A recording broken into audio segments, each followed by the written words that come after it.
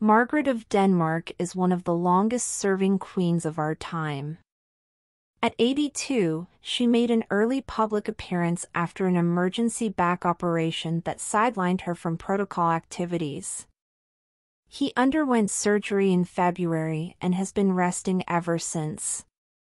April 16th was the monarch's birthday. The Danish sovereign did not want to miss one of her country's most traditional events.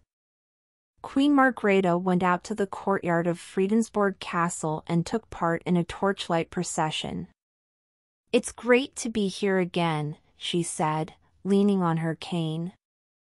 But most of the act was seated and very sheltered from the bitter cold. Margaret from Denmark was responsible for saying a few words before the ceremony began. "All winter I've wanted to come back and here I am. I hope that it will be a good spring and a beautiful summer. And that we can all enjoy ourselves." "Thank you for the welcome," the monarch said. Her children and her sister Benedicta replaced her at various events she could not attend. One of the historic events of the European monarchy, such as the coronation ceremony of King Carlos III, will not have the presence of Margaret of Denmark.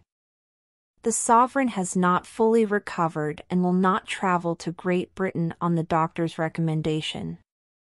His representatives will be his son Federico and wife Mary.